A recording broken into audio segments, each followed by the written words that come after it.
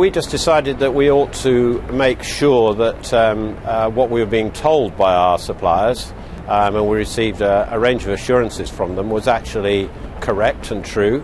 And so we initiated our own tests. We undertook our own tests, removed our own samples, and very unfortunately, when they came back, they did reveal the trace of pork in the halal chicken sausages. So you had been reassured by your suppliers that there were no traces of horse meat or of pork products in what you were serving?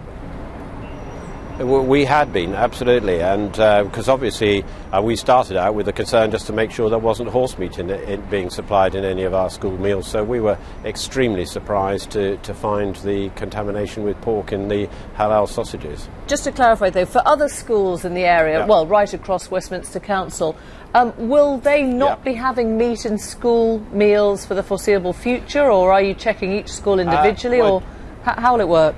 No, what we're doing is we are just temporarily, we've stopped the use of all meats. Actually, I have to say that we tested a whole range of meats that we were using, and the majority of the samples came back clear.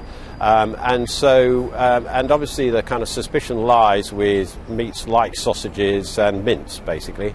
And so we think it likely that we'll go back to the suppliers and say, well, we aren't prepared to accept supplies of those for the time being, but we'll accept supplies of other meats. And the other thing we'll do to reassure parents is we'll continue to undertake our own testing.